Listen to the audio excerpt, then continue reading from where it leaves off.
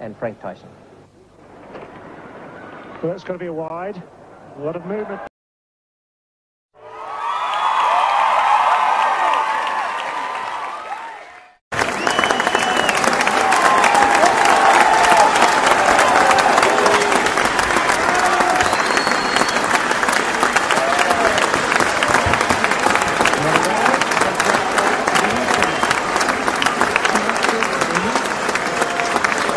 Shows you how accurate you have to be. Now, Imran's having a word with the umpire. And it's only a question of sawdust, I think, because Imran's having a little bit of difficulty with the foothold, and that is producing this inaccuracy, which is rather uncharacteristic of this very fine bowler.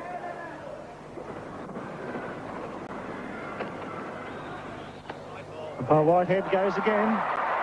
The crowd roars. That was consistency. What have I got to do, says Imran.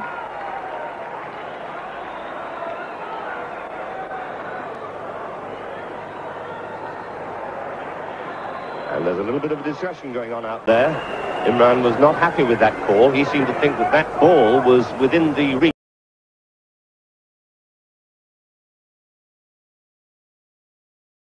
Made the umpire into judging it to be a wide. So there was movement there, the ball moving off the wicket. Finally, bat onto ball. Ironical cheers from the big crowd who have stayed. They've left the Gabba. And there's still a contest here, and he's muttering to himself. And if I was a batsman, I wouldn't be too happy with Imran worked up like this, because if he gets it right, he's going to be a difficult customer.